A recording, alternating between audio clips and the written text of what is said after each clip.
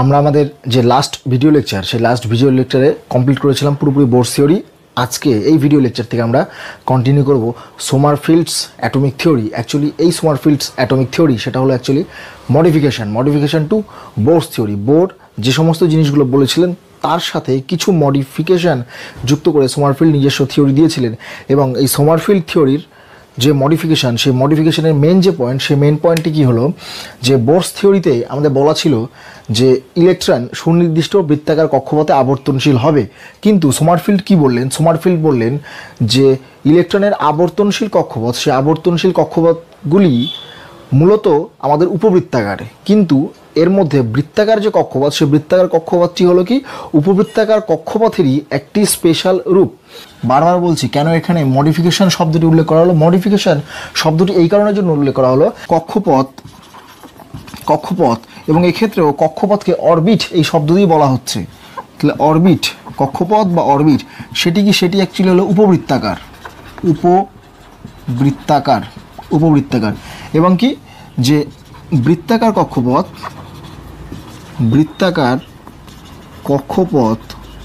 হলো উপবৃত্তাকার কক্ষপথের বিশেষ রূপ, উপবৃত্তাকার কক্ষপথের বিশেষ রূপ। এবার এখানে কক্ষপথ বলতে আমরা উপবৃত্তাকার কক্ষপথকে বুঝছি। এবার এই উপবৃত্তাকার কক্ষপথ কী ধরনের হতে পারে? যে আমাদের উপবৃত্তাকার কক্ষপথ বা এলিপ্টিক্যাল অরবিট, কি বলা হচ্ছে? এলিপ্টিক্যাল, ELIPTICAL, এলিপ্টিক্যাল অরবিট বা উপবৃত্তাকার কক্ষপথ। এই যে উপবৃত্তাকার কক্ষপথ বা এলিপসয়েড, সেই এলিপসয়েডের নির্দিষ্ট কেন্দ্রে, ঠিক যেমন বৃত্তের ক্ষেত্রে একটা নির্দিষ্ট কেন্দ্র ছিল, এক্ষেত্রে নির্দিষ্ট কেন্দ্র এই মাঝ বরাবর অবস্থান করবে না, এক্ষেত্রে কোথায় অবস্থান করে? সাইডে গিয়ে। তাহলে এই সাইডটাকে আমি কি বলছি? এই সাইডটাকে বলছি ফোকাস। এবং আমাদের এই যে ফোকাস, সেই ফোকাসে কে থাকবে? এই ফোকাসে থাকবে আমাদের যে নিউক্লিয়াস, সেই নিউক্লিয়াস। তাহলে এখানে লিখছি এই ফোকাসে কে থাকছে? আমাদের ফোকাসে থাকছে নিউক্লিয়াস, পজিটিভ চার্জড যে নিউক্লিয়াস। এবং ধরে নিচ্ছি ইলেকট্রন আমাদের এই পজিশনে আছে। তাহলে এই যে ফোকাস এবং এই ইলেকট্রন ঠিক বৃত্তের ক্ষেত্রে এই পজিটিভ চার্জ নিউক্লিয়াস এবং ইলেকট্রন এর মধ্যবর্তী যে দূরত্ব, সেই মধ্যবর্তী দূরত্বকে আমি কী বলছিলাম? সেই মধ্যবর্তী দূরত্বকে বলছিলাম ব্যাসার্ধ। কিন্তু এক্ষেত্রে কি হবে? এক্ষেত্রে আমরা জানি যে কোনো একটা উপবৃত্ত, সেই উপবৃত্তের দুটি অক্ষ থাকে, একটা হচ্ছে পরাক্ষ আর একটা হচ্ছে উপাক্ষ। পরাক্ষ কোনটা? পরাক্ষকে বলা হচ্ছে যে মেজর অ্যাক্সিস এবং উপাক্ষকে কি বলা হচ্ছে? যে মাইনর অ্যাক্সিস। তাহলে যে পরাক্ষ, সেই পরাক্ষ কোন বরাবর থাকবে? পরাক্ষ থাকবে এই বরাবর, এবং এটা আমাদের ফোকাস। এবং যে উপাক্ষ, সেই উপাক্ষ কোন বরাবর থাকবে? উপাক্ষ থাকবে এই বরাবর। তাহলে এটাকে কি বলবো? এটাকে বলবো আমি পরাক্ষ, এবং এটাকে কি বলবো? এটাকে বলবো উপাক্ষ বা পরাক্ষ বলতে কি বললাম? মেজর অ্যাক্সিস, এবং এটাকে কি বলবো? Minor Axis. তাহলে আমার ইলেকট্রন যে কোনো জায়গায় অবস্থান করতে পারে। এবার ধরি আমি ইলেকট্রন এই পজিশনে রাখছি, তাহলে এই নিউক্লিয়াস এবং এই ইলেকট্রন এর যে কানেক্টিভিটি, সেই কানেক্টিভিটিটাকে আমি ডট দিয়ে প্রকাশ করলাম, এবং ডট দিয়ে প্রকাশ করার পর এই যে পরাক্ষ এবং এই যে একটা ডিস্টেন্স, সেই ডিস্টেন্সের মধ্যবর্তী যে অ্যাঙ্গেল, সেই মধ্যবর্তী অ্যাঙ্গেলকে আমি ফাই দিয়ে রিপ্রেজেন্ট করলাম। তাহলে এই ফাইটাই হলো আমাদের অ্যাঙ্গেল অফ রোটেশন বা ঘূর্ণন কোণ। কেন? কারণ এই যে দেখলে বোঝা যাবে এইভাবে অ্যাঙ্গেলটা আছে, এটাকে আমি ফাই যদি বলছি, এবার ইলেকট্রন এই পজিশন থেকে ঠিক যদি এই পজিশনে চলে আসে, তাহলে অ্যাঙ্গেল অফ রোটেশন বা ফাই ধীরে ধীরে বৃদ্ধি পাবে। আবার ইলেকট্রন এই পজিশন থেকে এই পজিশনে আসলে অ্যাঙ্গেল অফ রোটেশন কোনটা হবে? পুরো যে অ্যাঙ্গেল, সে পুরো অ্যাঙ্গেলটা। তাহলে এই ফাইকে কী বলবো আমি? ফাইকে বলবো আমি এখানে অ্যাঙ্গেল অফ রোটেশন বা অ্যাজিমুথাল অ্যাঙ্গেল। বাংলায় বলে কি হচ্ছে আমাদের? ঘূর্ণন কোণ।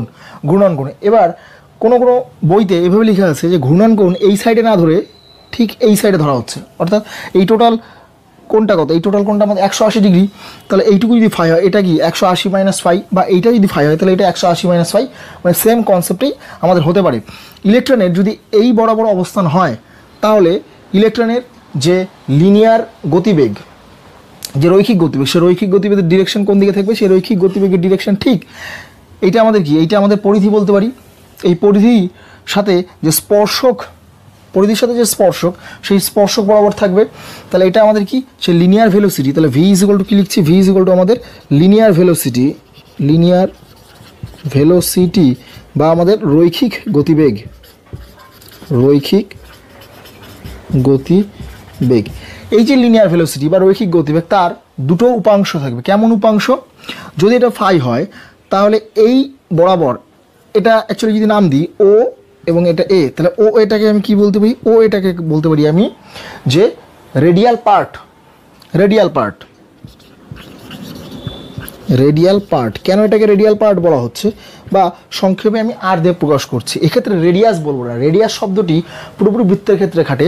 এটা যেহেতু উপবৃত্ত, সুতরাং এখানে আমি সেই রেডিয়াস কথাটা আনতে পারবো না। এখানে আমি কি আনবো? রেডিয়াল পার্ট, মানে এইটুকু ডিস্টেন্স তাকে রেডিয়াল পার্ট বলছি। তাহলে এই রেডিয়াল পার্ট সোজাসুজি যদি বেরিয়ে চলে যায়, মানে ও থেকে এ, এইটুকু তো আমার নিউক্লিয়াস এবং ইলেকট্রনের ডিস্টেন্স। এই ডিস্টেন্সটাকে আমি আর একটু বর্ধিত করে দিলাম।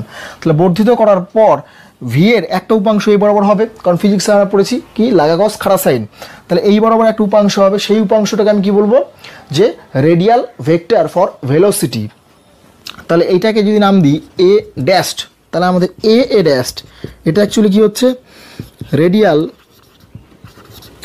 Radial ভিই C vector, ভিই C T vector of linear velocity. তাহলে এটা হচ্ছে আমাদের radial vector of linear velocity, বা আমাদের যে রৈখিক গতিবেগ, সে রৈখিক গতিবেগের রেডিয়াল একটা ভেক্টর, সেটা এই বরাবর হচ্ছে। এবার মেন ভেলোসিটি যদি এই বরাবর থাকে, অর্থাৎ মেন যে লিনিয়ার ভেলোসিটি সেটাই বরাবর আছে, তাহলে কি দেখা যাবে? যে আমাদের রেডিয়াল ভেক্টর, সেই রেডিয়াল ভেক্টরের সাথে 90 ডিগ্রি অ্যাঙ্গেল, অর্থাৎ লম্ব হবে আরেকটা উপাংশ দেখতে পারবো, লম্ব হবে ঠিক আরেকটা উপাংশ দেখতে পারবো।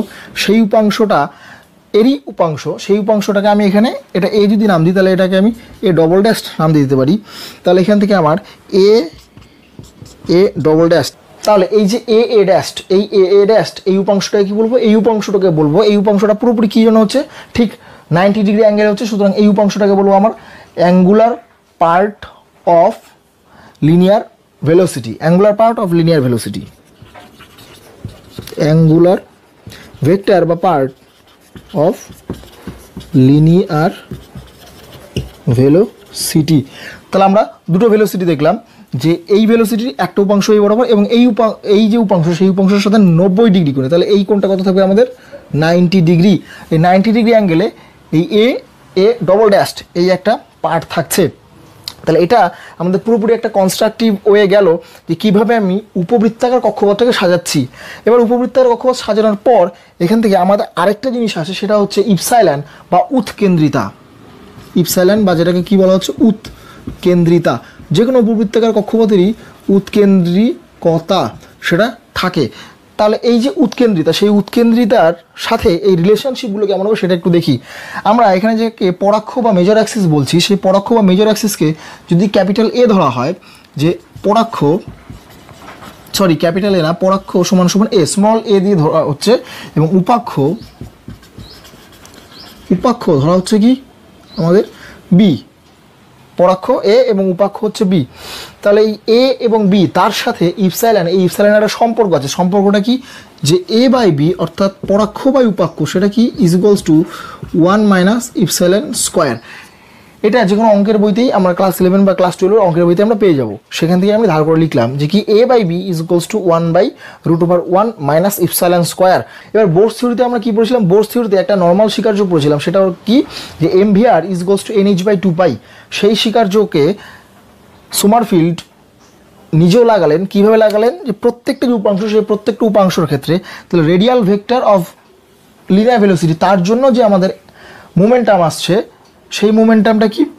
সেই মোমেন্টামটা ধরে নিচ্ছি এই যে রেডিয়াল ভেক্টরের জন্য যে মোমেন্টাম, তাহলে এখানে লিখছি radial vector VECTOR vector of linear velocity এর জন্য যে মোমেন্টাম কত অর্থ কি? মোমেন্টাম কত অর্থ ভরবেগ, এবং এখানে আমরা কৌণিক ভরবেগকে নিব।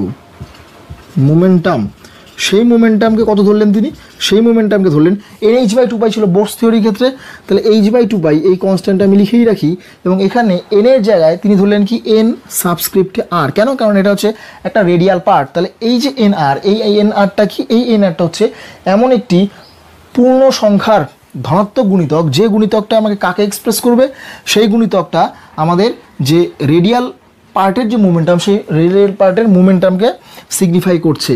ঠিক একই রকমভাবে যে আমরা angular vector of linear velocity বা যাকে বলছি ট্রান্সভার্স ভেলোসিটি, সেই ট্রান্সভার্স ভেলোসিটির জন্য যে মোমেন্টাম, তাহলে কি লিখব যে angular vector of linear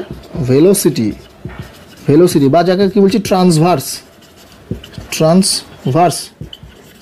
velocity part এর জন্য মোমেন্টাম,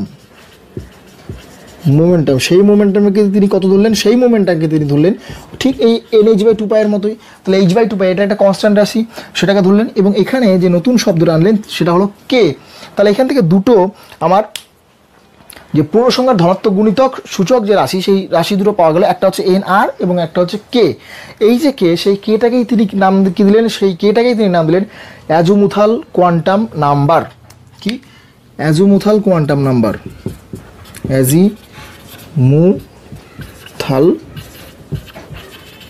কোয়ান্টাম নাম্বার।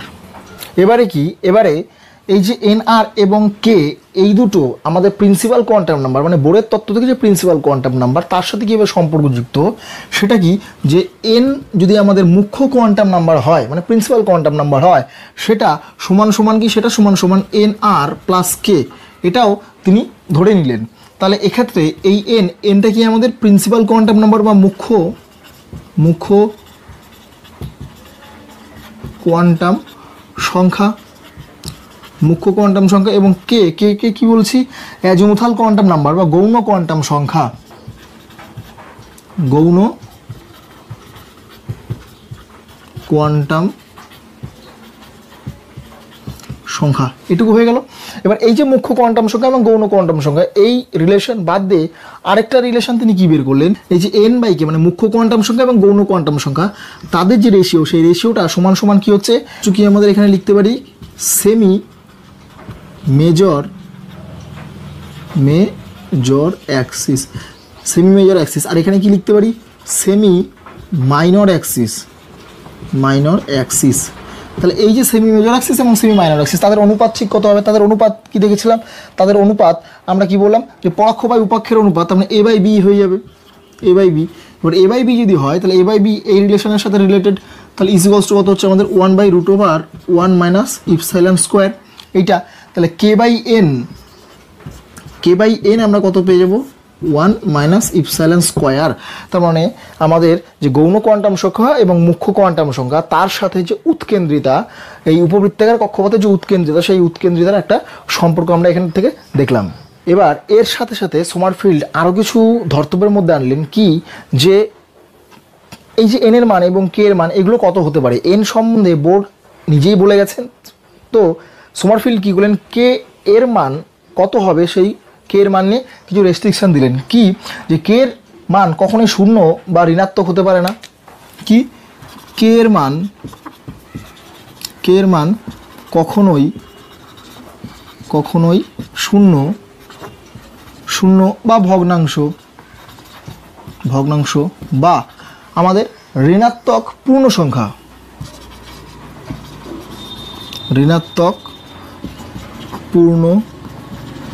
সংখ্যা, হতে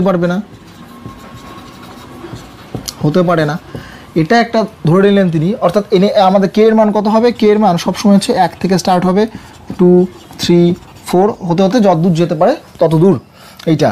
এবং কে এর মান সর্বোচ্চ কত হবে, কে এর মান সর্বোচ্চ হবে কি n এর সাথে সমান, এবং কে এর সর্বোচ্চ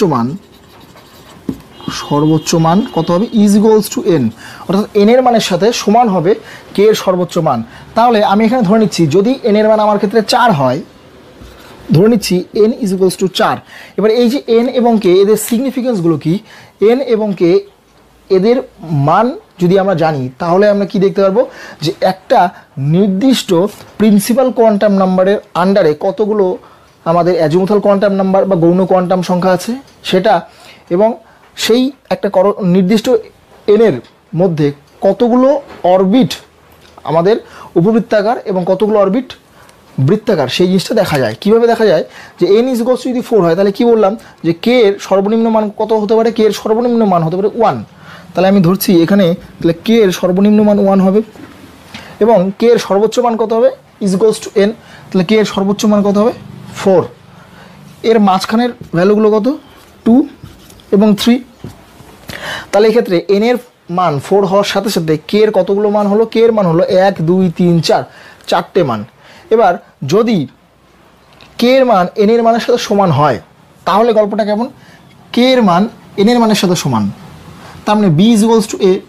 তাহলে b এখানে দুটো কন্ডিশন, একটা k ইকুয়ালস টু যদি n হয় তাহলে কি হচ্ছে? b equals to a। এটা তাহলে a এবং b এই দুটো যদি সমান হয় তাহলে গল্পটা কেমন? যে আমাদের উপবৃত্তাকার কক্ষপথ কেমন? উপবৃত্তাকার কক্ষপথ ঠিক এইরকম, যেখানে ধরে নেওয়া হচ্ছে কি এটা a, এটা আমার b। এবার দেখি উপবৃত্তাকার কক্ষপথের ক্ষেত্রে সব সময় যে আমাদের পরাক্ষ, সেই পরাক্ষকে বড় হতে হবে। তার মানে নর্মাল যে কন্ডিশন, সেই নর্মাল কন্ডিশন কি? a greater than always b। এবার a যদি গ্রেটার দেন b হয় তার মানে গল্পটা কি? n always greater than k। এটা আমাদের নর্মাল কন্ডিশন, সেটা এই রিলেশনশিপ থেকে দেখা যাচ্ছে। এবার b এবং a এই দুটো যদি সমান হয়ে যায়, b এবং a এই দুটো সমান হয়ে যাচ্ছে, তার মানে কি? a এর মান আস্তে আস্তে কমাতে হবে এবং b এর মান আস্তে আস্তে বাড়াতে হবে, তাহলে এই b এবং a দুটোই সমান হবে। এবং এর মান আস্তে আস্তে চাপতে থাকে, এর মান যদি আস্তে আস্তে বাড়তে থাকে তাহলে এই ছবিটা কেমন হয়ে যাবে? এই ছবিটাই ঠিক হয়ে যাবে বৃত্ত, যেখানে কি বলছি, যেটাই আমাদের, তাহলে এটা যদি a হয় তাহলে এটাই আমার b। তার মানে a ইকুয়ালস টু b, সেটা কখন সম্ভব? সেটা একমাত্র বৃত্তের ক্ষেত্রে সম্ভব। তার মানে হচ্ছে এটা যখন আমার k এর মান n এর মানের সাথে সমান হবে, সেই কন্ডিশনে গিয়ে আমরা কি পাবো? উপবৃত্তাকার কক্ষপথ বলে কোনো কক্ষপথ থাকবে না। সেক্ষেত্রে সমস্ত উপবৃত্তাকার কক্ষপথ কনভার্ট হবে কি? বৃত্তাকার কক্ষপথে। তাহলে একটা কন্ডিশন আমাদের ক্লিয়ার হলো। তাহলে এই কন্ডিশনটা কি? যে বৃত্তাকার কক্ষপথ, বৃত্তাকার কক্ষপথ এটা আমরা ধরে নিলাম। এবং 2 নম্বর কন্ডিশন কি? 2 নম্বর কন্ডিশন তাহলে এই যে n ইকুয়ালস টু 4 এবং k ইকুয়ালস টু 4, এটা আমাদের স্যাটিসফাই হয়ে গেল। এবার কি দেখবো? n এর মান যদি 4 হয় তার জন্য k এর মান 3 হতে পারে, 2 হতে পারে বা 1 হতে পারে। সেই সমস্ত কিছু কি লেখা যেতে পারে? n always greater than k। এটা তাহলে n অলওয়েজ গ্রেটার দ্যান যদি k হয় তার মানে অবশ্যই কার মান বেশি? n এর মান বেশি k এর থেকে, মানে n এর মান বেশি k এর থেকে। তাহলে কি হবে? a এর মান বেশি গ্রেটার দ্যান b এর থেকে, তার মানে semi major Axis always greater than semi minor Axis. তাহলে আমরা বৃত্তাকার কক্ষপথ বলে কোনো অস্তিত্ব পাবো না। সমস্ত কক্ষপথই আমাদের কী হবে? উপবৃত্তাকার কক্ষপথ। এবং সেই উপবৃত্তাকার কক্ষপথের ক্ষেত্রে যত এর মান বেশি হবে তত কি হচ্ছে? উপবৃত্তাকার কক্ষপথের ক্ষেত্রে কি হচ্ছে? যে সেমি মেজর অ্যাক্সিস তার মান বড় হচ্ছে। তাহলে এটা কার কন্ডিশন? এটা হচ্ছে আমাদের উপবৃত্তাকার কক্ষপথ, উপবৃত্তাকার কক্ষপথ এটা হলো তার কন্ডিশন। তার মানে এখান থেকে আমি কি লিখতে পারি? n equals to k equals to 4। তাহলে সেটা আমার কি? বৃত্তাকার কক্ষপথ, বৃত্তাকার কক্ষপথ তাকে নির্দেশ করবে। এবং n equals to 4, k equals to 3, n equals to 4, k equals to 2, n equals to 4, k equals to 1, এই সবগুলো কাকে নির্দেশ করবে? উপবৃত্তাকার কক্ষপথ, উপবৃত্তাকার কক্ষপথ, উপবৃত্তাকার কক্ষপথকে। এই সমস্ত ছবিটা যদি আঁকানো যায় তাহলে কীভাবে আঁকাবো? প্রথমে আমাকে বৃত্তাকার কক্ষপথ আঁকিয়ে নিই। এইভাবে আমাদের বৃত্তাকার কক্ষপথ হচ্ছে। তাহলে এই বৃত্তাকার কক্ষপথের ক্ষেত্রে, তাহলে এই বৃত্তাকার কক্ষপথের ক্ষেত্রে এই যে বৃত্তাকার কক্ষপথ তার ক্ষেত্রে কি? তার ক্ষেত্রে আমি যে নিউক্লিয়াস, সেই নিউক্লিয়াস কোথায় থাকবে? সেই নিউক্লিয়াস ঠিক মাঝখানে থাকবে। কেন? কারণ এর ক্ষেত্রে a ইকুয়ালস টু b সেটা। এবার তারপরে কি চলে আসছে? যে n এর মান 4, n এর মান 4 কিন্তু k এর মান 3। তাহলে এই কক্ষপথটা কি? উপবৃত্তাকার কক্ষপথ। তাহলে সেটাকে আঁকানো যাক। উপবৃত্তাকার কক্ষপথের কি হয়? উপবৃত্তাকার কক্ষপথের ঠিক উৎকেন্দ্রিতা বলে একটা ব্যাপার থাকে এটা। তারপরে কি? n equals to 4, k equals to 2। তাহলে এর ক্ষেত্রে কত হয়ে যাবে? ঠিক এরকম তারপরে যে ছবি n = 4 = k = 1, তাহলে কি হবে এটা? ঠিক আমাদের এরকম ছবি আসবে। তাহলে এই যে কক্ষপথ পেলাম তার জন্য কত? n = k = 4। এই যে কক্ষপথ তার জন্য কি n = 4 কিন্তু k = 3। এই যে কক্ষপথ তার জন্য n = 4 k = 2 এবং এই কক্ষপথের ক্ষেত্রে n = 4 অথচ k = 1। তাহলে এইভাবে সেই সোমারফিল্ডের বিভিন্ন বৃত্তাকার এবং উপবৃত্তাকার কক্ষপথ সেগুলো দেখানো যেতে পারে। তাহলে আমরা যে সোমারফিল্ড থিওরি, সেই সোমারফিল্ড থিওরি যে ফার্স্ট পার্ট এস্টাবলিশ করে ফেললাম কি, যে সমস্ত কক্ষপথই আমাদের বৃত্তাকার কক্ষপথ না, সমস্ত কক্ষপথ অ্যাকচুয়ালি উপবৃত্তাকার কক্ষপথ, কিন্তু এই উপবৃত্তাকার কক্ষপথের একটা স্পেশাল পার্ট সেটা চলে গেল আমার কি বৃত্তাকার কক্ষপথ। এটা আমাদের হয়ে গেল। এর পরের যে পার্ট, সেই পরের পার্টটা কি, যে বোরের থিওরির ব্যর্থতার মধ্যে আমরা যেটা পড়েছিলাম সেটা কি, যে অতি সূক্ষ্ম রেজলিউশনে যদি আমরা বর্ণালী বীক্ষণ যন্ত্র নিই এবং সেই বর্ণালী বীক্ষণ যন্ত্রে আমার হাইড্রোজেনের যে লাইন স্পেকট্রাম, সেই লাইন স্পেকট্রামকে যদি দেখি তাহলে সেটা আরও অতি সূক্ষ্মতর লাইন স্পেকট্রামে বিভাজিত হয়ে যাচ্ছে, যাকে আমরা বলছিলাম ফাইন স্ট্রাকচার। সেইটিও আমাদের সোমারফিল্ড থিওরি থেকে আমরা বুঝে নেব। কেমন? যে সোমারফিল্ড থিওরিতে কী বলা হয়েছিল, যে সোমারফিল্ড থিওরিতে বলা হলো একটা উপবৃত্তাকার আমার কক্ষপথ থাকবে, যে উপবৃত্তাকার কক্ষপথের একটা নির্দিষ্ট ফোকাস থাকবে এবং সেই ফোকাসেই নিউক্লিয়াস অবস্থান করবে এবং তার দুটো অক্ষ থাকবে, সেখানে কোনো রেডিয়াস ভেক্টর বলে কোনো পার্ট থাকবে না। তার কি থাকবে? একটা রেডিয়াল পার্ট আর একটা অ্যাজিমুথাল পার্ট বা অ্যাঙ্গুলার পার্ট, অর্থাৎ একটা পরাক্ষ এবং একটা উপাক্ষ, এই দুটো জিনিস। এবার কি ধরে নিচ্ছি ইলেকট্রন আমার এই পজিশনে আছে, ইলেকট্রন এই পজিশনে আছে, ইলেকট্রন এই পজিশনে আছে এবং ইলেকট্রন এই পজিশনে আছে, এই চারটে পজিশনে আছে। সেই চারটে পজিশনে এবার দেখব সে পজিটিভ সেন্টারের সাথে ইলেকট্রনের যে দূরত্ব, সেই রিলেটিভ ডিস্টেন্স যেটাকে আমরা এখানে রেডিয়াস না বলে রেডিয়াল পার্ট হিসেবে বলছি, সেই রেডিয়াল পার্ট তার ডিস্টেন্সটা কত? তার ডিস্টেন্সের সবচেয়ে বেশি। তাহলে এই পজিশনে যদি ইলেকট্রন আসে, সেক্ষেত্রে নিউক্লিয়াসের যে স্থিরতড়িৎ কুলম্বিক আকর্ষণ বল, সেই কুলম্বিক আকর্ষণ বল খুব ভালো মতোভাবে ইলেকট্রনের উপর ক্রিয়াশীল হবে। এবার ইলেকট্রনের উপর যদি ক্রিয়াশীল হয়, তার মানে এখানে ফোর্স আমার সবচেয়ে বেশি, এখানে ফোর্স আমাদের মিনিমাম কম। তাহলে এই পজিশনে গিয়ে কী পাবো? এই পজিশনে গিয়ে আমাদের ডিস্টেন্স কম। ডিস্টেন্স যদি কম হয় তাহলে এক্ষেত্রে ভেলোসিটি বেশি হবে। ভেলোসিটি বেশি হওয়ার আগে দেখি ডিস্টেন্স কম, তাহলে ফোর্স আমার বেশি। এবার ফোর্স যদি বেশি হয় তাহলে ভেলোসিটি কী হবে? বেশি হবে। অর্থাৎ আবর্তনের জন্য যে ভেলোসিটি, সেই ভেলোসিটি এই পজিশনে গিয়ে বেশি হবে। ঠিক উল্টো ঘটনা ঘটবে এই পজিশনে গিয়ে, মানে এক্ষেত্রে আমার ডিস্টেন্স বেশি, ফলে কি হচ্ছে? ফোর্স কম এবং ভেলোসিটি কম। কেন ফোর্স কম? কারণ F = আমরা কি জানি, F = 1/r²। এই রিলেশনশিপ, অর্থাৎ আর এর মান বৃদ্ধি পেলে ফোর্স অটোমেটিক কমে যাচ্ছে এটা। এবার ভেলোসিটি, তার মানে এই উপবৃত্তাকার কক্ষপথের যে কোনো জায়গায় ইলেকট্রন যদি থাকে, সেই ইলেকট্রনের গতিবেগ সর্বত্র সমান হচ্ছে না, কোথাও বেশি হচ্ছে বা কোথাও কম হচ্ছে। এবার এই গতিবেগ বেশি এবং গতিবেগ কম, সেটাকে কীভাবে বলতে পারি? 12 mv²। তার মানে তার কাইনেটিক এনার্জি বা গতিশক্তি, সেই গতিশক্তিও আবর্তনকালে নির্দিষ্ট হচ্ছে, সমস্ত পজিশনে সমান হচ্ছে না, তার মানে গতিশক্তিরও হেরফের থাকছে। এটা একটা গল্প। সেকেন্ড গল্প কি, যে যদি ইলেকট্রনের গতিবেগ আমি আলোর গতিবেগের সাথে তুল্য ধরি, কি ইলেকট্রনের গতিবেগ ভি মানে ভেলোসিটি অফ ইলেকট্রন, সেটা তুল্য ধরছি কি আমার সি মানে ভেলোসিটি অফ লাইট, শূন্য মাধ্যমে, অবশ্যই শূন্য মাধ্যমে। তাহলে আমাদের আইনস্টাইনের যে আপেক্ষিকতাবাদ তত্ত্ব, সেই আপেক্ষিকতাবাদ তত্ত্ব থেকে একটা সূত্র আছে, সেই সূত্রটা কি m = m0√1 - v/c তার হোল স্কোয়ার। এই শব্দগুলো বলছি এখানে। m0 = কি? m0 = রেস্ট মাস বা স্থির ভর, মানে কোনো একটা বস্তুর যে নির্দিষ্ট ভর, সেই নির্দিষ্ট ভরকে এখানে বোঝানো হচ্ছে। এবং ভি কি? ভি হচ্ছে যে ভেলোসিটিতে সেই বস্তুটার মুভমেন্ট হচ্ছে, সেই ভেলোসিটি। এবং সি কি? এখানে লাইটের ভেলোসিটি। যদি শূন্য মাধ্যমে আলোর গতিবেগের সাথে ভেলোসিটি অফ ইলেকট্রন সেটা সমতুল্য ধরা যেতে পারে, তাহলে কি হচ্ছে? এই যে স্থির ভর, সেই স্থির ভর মানে ফিক্সড যে মাস, এই মাস ফিক্সড থাকছে না, মাসে কি হচ্ছে? চেঞ্জ হচ্ছে। এবং সেই চেঞ্জওয়ালা মাসকে আমরা কি বলছি? এম। মানে এটা কিন্তু ডিফারেন্সিস মাস না, যে আফটার চেঞ্জড যে মাসের ভ্যালু পাচ্ছি, সেই মাসের ভ্যালুটা হচ্ছে আমাদের এম। তাহলে এইটা আমাদের আইনস্টাইনের আপেক্ষিকতাবাদের একটা সূত্র। এই কন্ডিশন এবং এই কন্ডিশন এই দুটো যখন একসাথে কাজ করবে তখন দেখা যাচ্ছে ইলেকট্রনের ঘোরার জন্য যে উপবৃত্তাকার কক্ষপথগুলো ছিল সেই উপবৃত্তাকার কক্ষপথের যে পরাক্ষ অর্থাৎ সেমি মেজর অ্যাক্সিস বা মেজর অ্যাক্সিস, সেই মেজর অ্যাক্সিসের সবসময় পরিবর্তন ঘটছে কি, যে পরাক্ষের পরিবর্তন ঘটবে, পরাক্ষের পরিবর্তন ঘটছে। এবার পরাক্ষের যদি পরিবর্তন ঘটে তাহলে এইটা আমাদের ছিল পরাক্ষ, এই ডিরেকশন বরাবর ছিল পরাক্ষ, তাহলে পরাক্ষের যদি পরিবর্তন ঘটে তাহলে ঠিক পরের পজিশনে পরাক্ষ গিয়ে কী হবে, পরাক্ষ গিয়ে এই পজিশন চলে যাবে, তারপর এই পজিশন চলে যাবে, তারপর পরাক্ষ এই পজিশন চলে যাচ্ছে।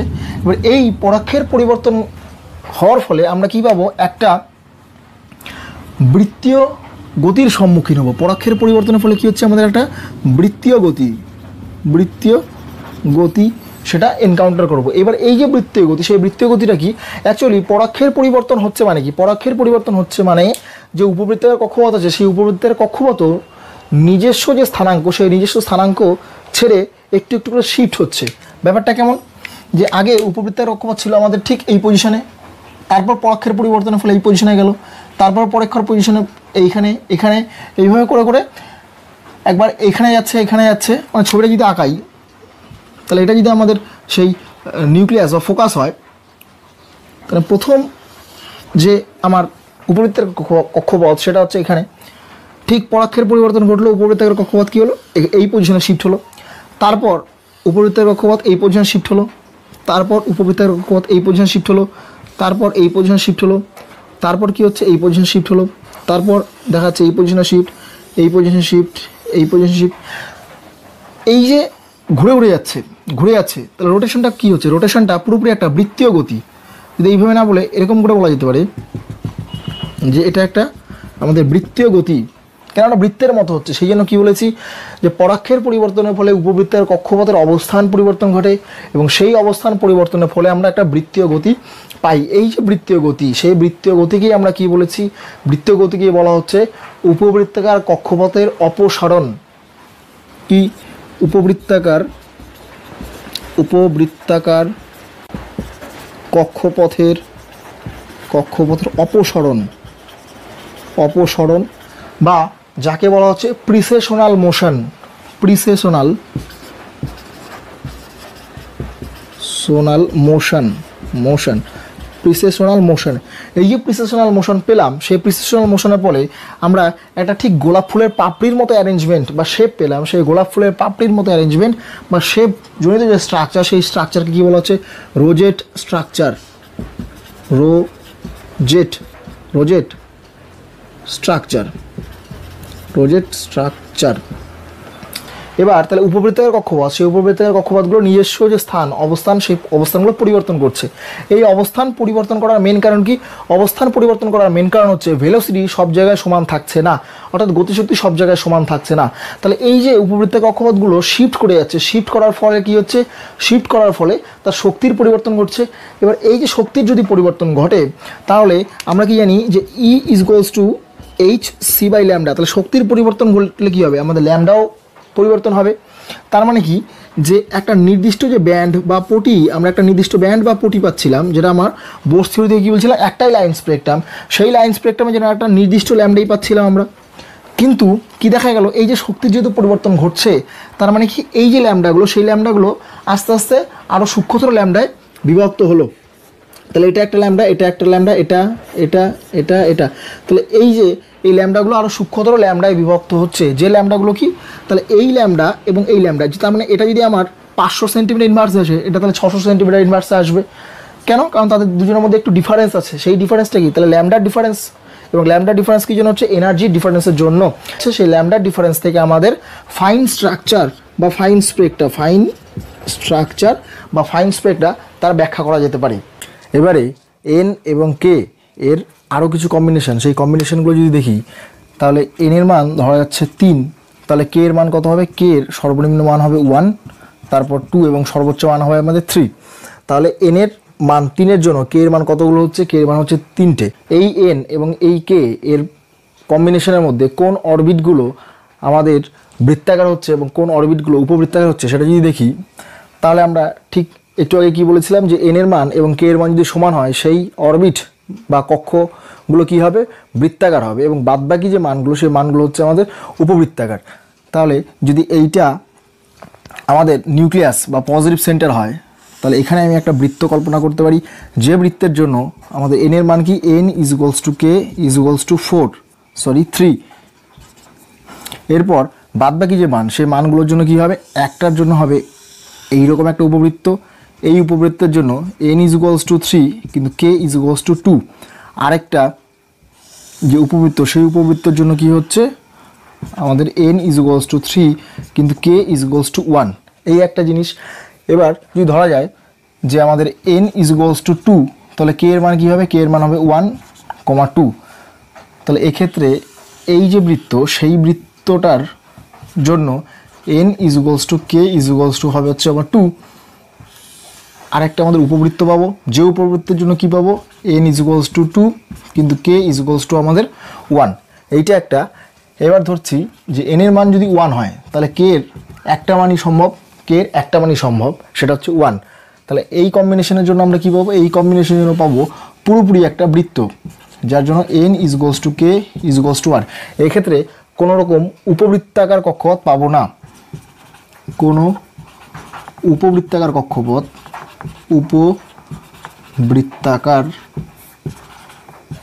কক্ষপথ নেই।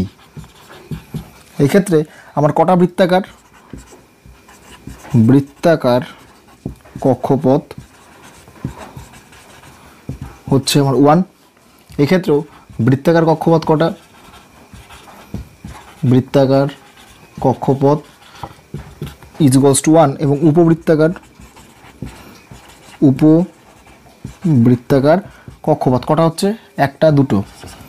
আর এক্ষেত্রে উপবৃত্তাকার কক্ষপথ হচ্ছে আমাদের একটা মাত্র। তাহলে এই এন এবং কে এর কম্বিনেশনগুলো দেখলাম। এরপর যেটা দেখব যে ফাইন স্ট্রাকচার যেটা ছিল, সেই ফাইন স্ট্রাকচারকে আমরা কি বলেছি, যে সোমারফিল্ডের তত্ত্ব থেকে সেই ফাইন স্ট্রাকচারের ব্যাখ্যা করা যেতে পারে। এবার বোরের তত্ত্ব এবং সোমারফিল্ডের তত্ত্ব এই দুটোকে পাশাপাশি রেখে একটা ছবি আঁকাবো, যে ছবি থেকে সেই জিনিসটা পুরোপুরি ক্লিয়ার হবে। কি যে এই যে সোমারফিল্ডের তত্ত্বে কে একে কি বলা হয়েছিল, কে বলা হয়েছিল আমাদের যে অ্যাজিমুথাল কোয়ান্টাম নাম্বার বা গৌণ কোয়ান্টাম নাম্বার। পরবর্তীকালে ম্যাথমেটিক্যাল সিম্পলিফিকেশনের জন্য, কি জন্য, যে গাণিতিক সুবিধার ক্ষেত্রে আমাদের ম্যাথমেটিক্যাল সিম্পলিফিকেশন মানে গাণিতিক সুবিধার জন্য এই কে টার্মটাকে এল দিয়ে রিপ্লেস করা হলো, এবং যেক্ষেত্রে ধরা হলো কি এল ইজ ইকুয়ালস টু আমাদের কে মাইনাস 1। মানে আমরা পরবর্তীতে এই শব্দটাকে কি জানবো, এই এল শব্দটাই আমাদের অ্যাজিমুথাল কোয়ান্টাম নাম্বার বা গৌণ কোয়ান্টাম সংখ্যা। এটি হচ্ছে আমাদের সেই গৌণ কোয়ান্টাম সংখ্যা। এরপর থেকে কে এই নিয়ে আর আমরা আলোচনা করব না। এবার কি হচ্ছে যে কে বা গৌণ কোয়ান্টাম সংখ্যা ছিল, সেই গৌণ কোয়ান্টাম সংখ্যার একটা সিলেকশন রুল আছে, সেটা হচ্ছে del K is equals to আমাদের প্লাস মাইনাস 1। তার মানেটা কি, তার মানে হচ্ছে কে এর মান যদি 3 ধরি এবং আরেকটা কে এর মান যদি 2 ধরি, তাহলে এই ডেল কে মানে দুটো কে এর যে পার্থক্য, সেই পার্থক্য কত হচ্ছে এখানে 3 - 2 ইজ ইকুয়ালস টু 1। এটা হতে পারে। বা ফার্স্ট যে কে, সে ফার্স্ট কে এর মান আমি ধরছি 4 এবং দ্বিতীয় কে এর মান ধরছি 5, তাহলে আমাদের del K is equals to কত হবে 4 - 5 ইজ ইকুয়ালস টু -1। তার মানে এই কে এর কম্বিনেশন, মানে এই যে কম্বিনেশন, সেই কম্বিনেশন বা এই ধরনের কম্বিনেশন যেক্ষেত্রে ডেল কে +1 আসবে বা ডেল কে -1 আসবে, সেই ধরনের কম্বিনেশনগুলো আমাদের কী হবে, সেই ধরনের কম্বিনেশনগুলো আমাদের সিলেকশন রুলের মধ্যে ধরা হবে। সিলেকশন রুল এই সিলেকশন রুল, সেই সিলেকশন রুল কি ঠিক করে দেবে যে ফাইন স্ট্রাকচার, সেই ফাইন স্ট্রাকচারে কটা লাইন আমরা পাবো। তাহলে এই সিলেকশন রুল কি, number of lines in fine structure সেই জিনিসটাকে ব্যাখ্যা করে দিচ্ছে। এবার ধরছি আমাদের ইলেকট্রন n = 3 এবং n = 2, এই দুটো কক্ষের মধ্যে আমাদের ইলেকট্রনিক ট্রানজিশন হচ্ছে।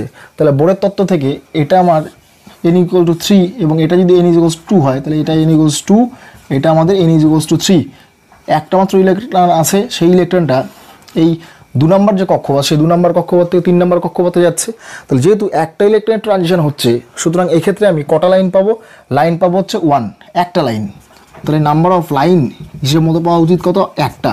কিন্তু দেখা যাচ্ছে যে অতি সূক্ষ্ম বর্ণালীবীক্ষণ যন্ত্রের সাহায্যে যদি দেখি, তাহলে এখানে এই যে বোরের তত্ত্ব থেকে যে একটা লাইন পাওয়া উচিত ছিল, সেই একটা লাইন অ্যাকচুয়ালি একটা লাইন না, সেগুলো আরও কয়েকটা লাইনের সমষ্টিগত ফলাফল। সেটা কীভাবে বুঝবো? সেটা বুঝবো এই যে সোমারফিল্ডের তত্ত্বের সিলেকশন রুল, সেই সিলেকশন রুল অ্যাপ্লাই করে। কেমন? যদি n এর মান 2 হয়, তাহলে আমার k এর মান কতগুলো পসিবল? k এর মান দুটো পসিবল, 1 এবং 2। তার মানে এখানে আমাদের দুটো লাইন থাকছে, একটার জন্য k = 1, একটার জন্য k = 2।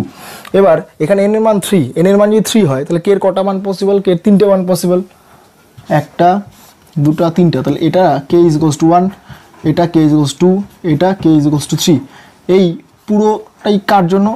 n = 3 এর জন্য, এবং এই পুরোটাই কার জন্য? n = 2 এর জন্য। এবার ধরা যাচ্ছে ইলেকট্রন আমার এই পজিশনে আছে, k = 1। কেন? কারণ ইলেকট্রন সবসময় সর্বনিম্নস্থ যে শক্তিস্তর, সেই সর্বনিম্ন শক্তিস্তরেই অবস্থান করবে। এবার ইলেকট্রন k = যদি 1 এ থাকে, তাহলে সেখান থেকে সে কোন কোন স্তরে চলে যেতে পারবে? সে অবশ্যই চলে যেতে পারবে ওপরে যে উচ্চতর শক্তিস্তর। কিন্তু কোন উচ্চতর শক্তিস্তরে যাবে, সেই জন্য এই সিলেকশন রুল সেটা আমরা ধরছি। তাহলে k = যদি 1 হয়, সেখান থেকে কত চলে যেতে পারে? সেখান থেকে যদি k = এই 1 এ চলে যায়, তাহলে কি হচ্ছে? ডেল কে হচ্ছে 1 - 1 0। তার মানে এই ট্রানজিশনটা আমাদের পসিবল না। তাহলে এখান থেকে ইলেকট্রন কোথায় যাবে? এই k থেকে এই k = 2। তাহলে এর ক্ষেত্রে 1 এবং 2, ডেল কে কত হচ্ছে? ডেল কে ডিফারেন্স হচ্ছে 1, সেটা একটা পসিবল। বা ইলেকট্রন যদি এই 2 এই কক্ষপথে থাকে, তাহলে এখান থেকে ইলেকট্রন কোথায় যেতে পারে? k = 2 থেকে k = 3, এটাতে চলে যেতে পারে। তাহলে 2 - 3 - 1, সেটা একটা পসিবল। বা এই 1 এই কক্ষপথে থাকে, সেই কক্ষপথ থেকে আমরা ইলেকট্রন কোথায় নিয়ে চলে আসবো? এই কক্ষপথ থেকে ইলেকট্রনকে নামিয়ে নিয়ে চলে আসবো k = 2। তাহলে ফার্স্ট যে ওয়ে, সেই ফার্স্ট ওয়েতে আমরা কি দেখছি? ফার্স্ট ওয়েতে k = 1 থেকে k = কোথায় চলে যাচ্ছে? 2। সেক্ষেত্রে কত? ডেল কে = কত হচ্ছে? উচ্চতর শক্তিস্তর মাইনাস নিম্নতর শক্তিস্তর 1। বি নাম্বার যে ওয়ে, সেই বি নাম্বার ওয়েতে k = কোথা থেকে চলে যাচ্ছে? 2 থেকে k = কোথায় চলে যাচ্ছে? 3। তাহলে এর ক্ষেত্রে ডেল কে = কত? 3 - 2 = 1। সি নাম্বার যে ওয়ে, সেই সি নাম্বার ওয়েতে কি k = 1, মানে k = 1, সেখান থেকে আমার কোথায় নেমে চলে আসছে? k = 2। তাহলে সেক্ষেত্রে ডেল কে = কত হবে? উচ্চতর শক্তিস্তর কোনটা? এখানে উচ্চতর শক্তিস্তর এটা, আর নিম্নতর শক্তিস্তর এটা। 1 - 2 = -1। তাহলে এই তিনটে মাত্র পসিবল ওয়ে, যে তিনটে মাত্র পসিবল ওয়েতে আমরা কি পাচ্ছি? ডেল কে = +-1। অর্থাৎ যে একটা লাইন, সিঙ্গেল লাইন বলছিলাম, সেই সিঙ্গেল লাইন কি হচ্ছিল? যে ইলেকট্রন যদি বোরের তত্ত্ব থেকে n = 2 থেকে n = 3 তে চলে যায়, সেক্ষেত্রে একটা লাইন পাওয়া উচিত ছিল। কিন্তু সোমারফিল্ড থিওরি থেকে দেখলাম যে এই একটা লাইন, সেই একটা লাইন অ্যাকচুয়ালি তিনটে লাইনের সমষ্টি। তাহলে এখান থেকে কী পাবো? 3 লাইনস। তাহলে এই যে একটা লাইন, সেই একটা লাইন কটা লাইনে বিভক্ত হচ্ছে? একটা, দুটা, তিনটা। তাহলে এই যে তিনটে লাইন পাচ্ছি, সেই তিনটে লাইনকে আমি কি বলবো? Actually fine structure.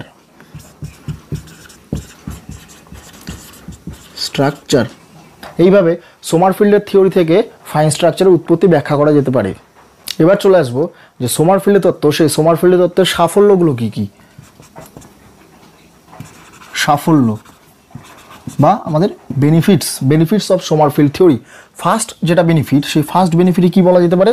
যে সোমারফিল্ডের তত্ত্ব থেকে আমাদের ফাইন স্ট্রাকচার, সেই ফাইন স্ট্রাকচারকে ব্যাখ্যা করা যায় সেটা। তাহলে এক্সপ্লানেশন ফর ফাইন স্ট্রাকচার, সেটা। 2 নাম্বার কি? 2 নাম্বার হচ্ছে সোমারফিল্ডের তত্ত্ব থেকে আমরা নতুন একটা কোয়ান্টাম সংখ্যা সম্পর্কে অবগত হলাম। সেই কোয়ান্টাম সংখ্যা কি? সেই কোয়ান্টাম সংখ্যা হলো আমাদের গৌণ কোয়ান্টাম সংখ্যা বা অ্যাজিমুথাল কোয়ান্টাম নাম্বার। তাহলে নিউ কোয়ান্টাম নাম্বার সেটাকে কি বলা হচ্ছে? অ্যাজিমুথাল কোয়ান্টাম নাম্বার বা সাবসিডারি কোয়ান্টাম নাম্বার। এই সাবসিডারি কোয়ান্টাম নাম্বারকে প্রথমে আমরা কে দিয়ে প্রকাশ করতাম, পরে তাকে এল দ্বারা প্রকাশ করা হলো, এবং যেখানে এল = কি? অ্যাকচুয়ালি k-1, সেই মানটা। 3 নাম্বার দেখা যাচ্ছে কি বোরের তত্ত্ব থেকে আমরা এনার্জি যে সূত্র, সেই এনার্জি সূত্র কী পেয়েছিলাম, -2π² mz² e⁴ n² এই মানটা। এবার সোমারফিল্ডের থিওরি থেকে কি দেখলাম, যে এন ভ্যালু পাচ্ছি সেই এনটা অ্যাকচুয়ালি কি nr প্লাস কে, সেইটা। তাহলে এই এন, সেই এনের জায়গায় আমি কি বসাতে পারি, nr প্লাস কে, সেই মানটা is equals to -2π² mz² e⁴ by কি আমাদের nr প্লাস কে তার হোল স্কোয়ার। বা এটাকে আবার এভাবে লেখা যেতে পারে -2π² mz² e⁴ by nr plus L. কেন পরবর্তীতে এল দ্বারা প্রকাশ করলাম। তাহলে দেখা যাচ্ছে কি এনার্জি, সেই এনার্জি মুখ্যত বোরের তত্ত্ব থেকে প্রিন্সিপাল কোয়ান্টাম নাম্বারের ওপর নির্ভরশীল, কিন্তু সোমারফিল্ডের থিওরি থেকে কী দেখলাম, এনার্জি সেটা আমার অ্যাজিমুথাল কোয়ান্টাম নাম্বার বা গৌণ কোয়ান্টাম সংখ্যা তার উপরও নির্ভরশীল। তাহলে গৌণ কোয়ান্টাম, এটা হচ্ছে আমাদের গৌণ কোয়ান্টাম সংখ্যা, গৌণ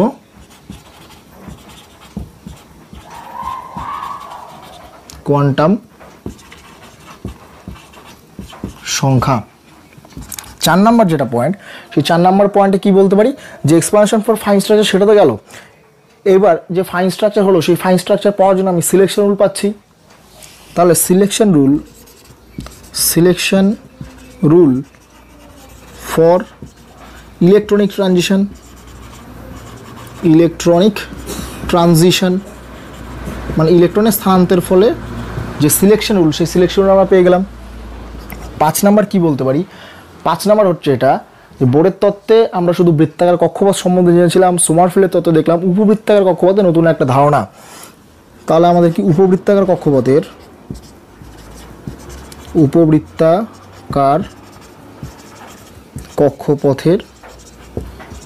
ধারণা পাওয়া গেল।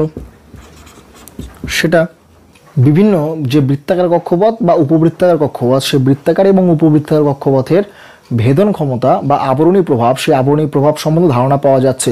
এবার এই ভেদন ক্ষমতা বা আবরণী প্রভাব, সেই জিনিসটা কি, সেটা যদি দেখা যায় তাহলে এখানে লেখা যেতে পারে যে এন এর মান যদি আমার 3 হয়, তাহলে কে এর মান কত ছিল, 1 2 3 এই জিনিসগুলো। তাহলে ফার্স্ট যেটা আঁকালাম সেটা হচ্ছে আমাদের বৃত্তাকার কক্ষপথ, যার জন্য কি n = k = 3।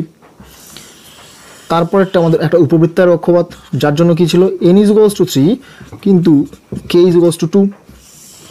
তারপরের জন্য কি ছিল, যে n = 3 কিন্তু k = আমাদের 1, এটা। এবার এই যে কেন্দ্রক বা নিউক্লিয়াস, সেই কেন্দ্রক বা নিউক্লিয়াস, এবার এই নিউক্লিয়াসের কাছে যে সমস্ত উপবৃত্তাকার কক্ষপথ থাকবে, সেই সমস্ত উপবৃত্তাকার কক্ষপথের ভেদন ক্ষমতা সবচেয়ে বেশি হবে, এটা একটা। আর দ্বিতীয়ত, যে সমস্ত উপবৃত্তাকার কক্ষপথের উৎকেন্দ্রিতা বেশি হবে, সেই সমস্ত উপবৃত্তাকার কক্ষপথের ভেদন ক্ষমতা বেশি হবে। তাহলে কি কি পয়েন্ট, যে নিউক্লিয়াসের কাছে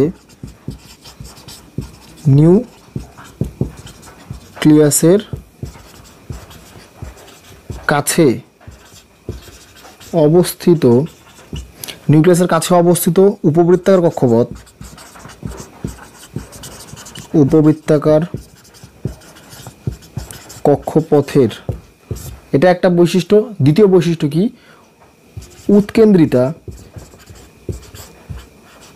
উৎকেন্দ্রিতা বেশি হলে কি হচ্ছে, আমাদের ভেদন ক্ষমতা বেশি। ভেদন ক্ষমতা কথার অর্থ কি, যে নিউক্লিয়াস তো আছে, সেই নিউক্লিয়াসের কত কাছাকাছি কোন একটা উপবৃত্তাকার কক্ষপথ থাকবে। তাহলে এটা যদি আমাদের নিউক্লিয়াস হয়, তার খুব কাছাকাছি যদি একটা উপবৃত্তাকার কক্ষপথ থাকে এবং তার থেকে দূরে যদি একটা উপবৃত্তাকার কক্ষপথ থাকে, তাহলে আপাত দৃষ্টিতে দেখে মনে হচ্ছে প্রথম যে উপবৃত্তাকার কক্ষপথটা বলেছিলাম, সেই উপবৃত্তাকার কক্ষপথটা নিউক্লিয়াসের দিকে চলে যাচ্ছে, মানে নিউক্লিয়াস ভেদ করে চলে যাচ্ছে। ব্যাপারটা অনেকটা এরকম। সেই জন্য কি বলা হচ্ছে, এদের পারস্পরিক যে অবস্থান, সেই পারস্পরিক অবস্থানকে ভেদন ক্ষমতা হিসেবে দেখানো হচ্ছে। এইটা একটা। এবার দেখব কি কোন আমাদের উপবৃত্তাকার কক্ষপথ তার ভেদন ক্ষমতা বেশি। এই ছবি থেকে কোনটা কাছে বা কোনটা দূরে এটা কিছুই বোঝা যাচ্ছে না। কেন? কারণ এগুলো পুরোপুরি উপবৃত্তাকার, এর পরাক্ষ উপাক্ষ দুটোই আছে। তাহলে কিভাবে দেখব, যে সমস্ত উপবৃত্তাকার কক্ষপথের ক্ষেত্রে কে এবং এন এই মানের সবচেয়ে বেশি তফাৎ থাকে, অর্থাৎ এন মাইনাস কে বা এল, সেই ডিফারেন্সটা বেশি হবে বেশি হবে তার কি হচ্ছে আমাদের ভেদন ক্ষমতা বেশি, ভেদন ক্ষমতা বেশি। কেমন? তাহলে এক্ষেত্রে যে এন এর মান 3 এবং কে এর মান 1, এন এর মান 3 কে এর মান 2 এবং এন এর মান 3 কে এর মান 3, তাহলে এক্ষেত্রে এন এবং কে এদের ডিফারেন্স সবচেয়ে বেশি, সুতরাং এর ক্ষেত্রে আমার কি ভেদন ক্ষমতা সবচেয়ে বেশি। তারপর এটার তাহলে ভেদন ক্ষমতার সিরিজটা কী হবে? ফার্স্ট এটা, সেকেন্ড এটা, থার্ড এটা। এবার চলে আসবো যে সোমারফিল্ড থিওরি, সেই সোমারফিল্ড থিওরির যে ডিসঅ্যাডভান্টেজ বা আমাদের লিমিটেশন, সেই লিমিটেশনগুলো কী কী? লিমিটেশনস অ্যাকচুয়ালি এই যে তিনটে থিওরি বললাম, রাদারফোর্ড থিওরি বা বোর থিওরি বা সোমারফিল্ড থিওরি, কোনোটাই পুরোপুরি অ্যাপ্রোপ্রিয়েট না। সুতরাং প্রত্যেকটা মডেলেরই সাফল্য এবং প্রত্যেকটা মডেলেরই আমার লিমিটেশনস আছে। তো সোমারফিল্ডের থিওরিটা কি? সোমারফিল্ডের থিওরি সবচেয়ে অ্যাডভান্স থিওরি দেন রাদারফোর্ড মডেল বা বোরস থিওরি, তবুও এর কিছু লিমিটেশন আছে। ফার্স্ট লিমিটেশন যেটা, সেটা হলো এই যে মডেল, সেই মডেলেও আমরা 2D মানে 2 ডাইমেনশনাল এই কনসেপ্টটাকে ধরে রাখলাম, 3 ডাইমেনশনাল কনসেপ্ট আনলাম না। কেন? এর ক্ষেত্রেও বলছি কি যে ইলিপ্টিক্যাল অরবিট অর্থাৎ কক্ষপথ, সেই কক্ষপথ একটা 2D কনসেপ্ট, সুতরাং এক্ষেত্রেও 2D কনসেপ্ট নেওয়া হচ্ছে, মানে কি আমাদের অরবিট সেই শব্দটাকে নেওয়া হচ্ছে, no 3 dimensional concept, 3D concept. তাহলে এইটা আমাদের একটা লিমিটেশন। সেকেন্ড যেটা লিমিটেশন, এক্ষেত্রে আমরা কী করলাম, যে সনাতন বলবিদ্যা বা নিউটনিয়ান মেকানিক্স এবং তার সাথে কোয়ান্টাম মেকানিক্স দুটোকে মার্চ করে আমরা ইউজ করলাম, তাহলে সেটাও একটা বোরস থিওরির মতো আমাদের লিমিটেশন। তাহলে কি নিউটনিয়ান মেকানিক্স প্লাস কি করছি আমাদের কোয়ান্টাম থিওরি, দুটোকে মার্চ করে দেওয়া হচ্ছে, এটা একটা লিমিটেশন। থার্ড লিমিটেশন কি, যে সোমারফিল্ড থিওরি থেকে আমরা লাইন স্পেকট্রাম, সেই লাইন স্পেকট্রামকে আরও ভালো মতো ব্যাখ্যা করতে পারলাম in terms of fine structure, কিন্তু সেই ফাইন স্ট্রাকচারগুলোর যে লাইনগুলো আসছিলো, সেই লাইনগুলোর যে আপেক্ষিক প্রাবল্য বা রিলেটিভ যে আমাদের ইন্টেন্সিটি সেই সম্বন্ধে ধারণা হচ্ছিল না। তাহলে নো আইডিয়া অ্যাবাউট রিলেটিভ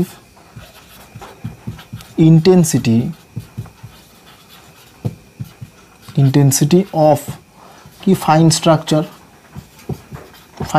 যে ফাইন স্ট্রাকচার সম্বন্ধে আমাদের কোনো রিলেটিভ আইডিয়া পাওয়া যাচ্ছিল না। 4 নম্বর যে পয়েন্ট, সেই 4 নম্বর পয়েন্টে কী বলা যেতে পারে, এই মডেলটাও আমাদের বোর থিওরির মতো ইউনি ইলেকট্রন সিস্টেমের ক্ষেত্রে অ্যাপ্লিকেবল, অর্থাৎ মাল্টি ইলেকট্রনিক সিস্টেমের ক্ষেত্রে এ প্রযোজ্য না। তাহলে not applicable for multi-electronic system,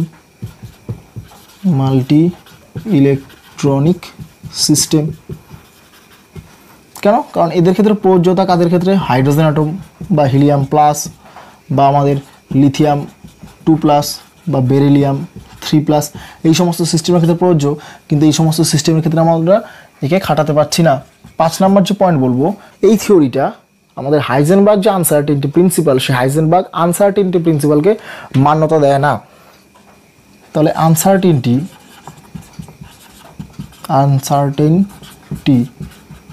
principal violet করে যাচ্ছে আনসার্টেনিটি প্রিন্সিপালকে। কীভাবে? যে এক্ষেত্রেও আমাদের এমভিআর ইজ টু কী বলছিলাম, আইদার এনআর ইন্টু h/2π বা কী বলেছিলাম k ইন্টু h/2π। ঠিক বোরস থিওরিতে কী ছিল, mvr ইজ টু nh/2π। তার মানে যে কোনো নির্দিষ্ট মুহূর্তে ইলেকট্রনের কৌণিক ভরবেগ তার সাথে আমার ইলেকট্রনের যে অবস্থান সেটা নির্ণয় করছিলাম। এক্ষেত্রেও সেম কনসেপ্ট, যে ইলেকট্রনের কৌণিক ভরবেগ এবং তার যে দুটো পার্ট, সেই দুটো পার্টকে আমরা বের করতে পারছিলাম, সেইটা আমাদের আনসার্টেনিটি প্রিন্সিপাল বা হাইজেনবার্গ আনসার্টেনিটি প্রিন্সিপাল তাকে পুরোপুরি ভায়োলেট করছে। তাহলে এইটা একটা পয়েন্ট যেতে পারে। তাহলে আমাদের এইটুকু পর্যন্ত চলে গেল সোমারফিল্ডের যে থিওরি, সেই সোমারফিল্ড থিওরি এবং হাইড্রোজেন অ্যাটমিক সিস্টেম বা পরমাণু মডেল সম্বন্ধে যাবতীয় যা থিওরি ছিল সেগুলো আমরা তৈরি করে নিলাম। এর পরের লেকচার থেকে যেটা আমরা কন্টিনিউ করব সেটা হলো হাইজেনবার্গ আনসার্টেনিটি প্রিন্সিপাল এবং ডি ব্রগলি হাইপোথিসিস। আমাদের কিছু পার্থক্য পড়তে হবে। সেই পার্থক্যের মধ্যে প্রথম যে পার্থক্যটা সেটা হচ্ছে নিরবিচ্ছিন্ন বর্ণালী এবং শোষণ বর্ণালী, তাদের মধ্যে পার্থক্য। নিরবিচ্ছিন্ন বর্ণালী ভার্সেস শোষণ বর্ণালী।